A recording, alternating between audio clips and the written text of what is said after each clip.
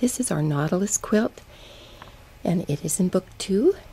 It's a fun little collage, cute little fish and shells, and you can take the sailboat and make just a sailboat quilt with little dimensional waves.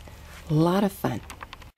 Okay, in this little Nautilus quilt, the one block that is just a little different is the sailboat. So I was going to show you the sailboat. The rest is pretty simple, but it has a unique technique.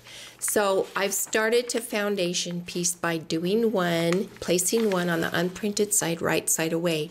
Then I'm going to do number 2, which is the sail, but I want dimension in that sail.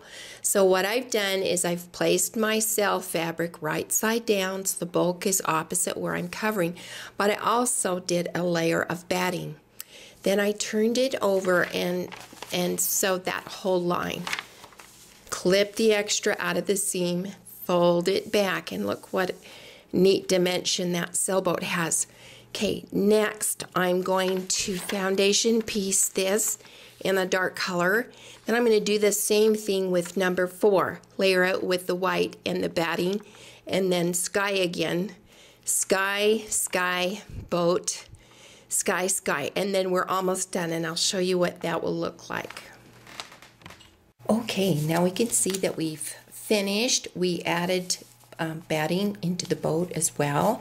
We've got this neat little dimension going on. You want to be careful with your iron that you don't flatten it. This is a separate piece that's just sewn and turned, and then you just slide it right into the seam. I did a little basting on the edge, and that is our sailboat, and he's just darling with that extra dimension.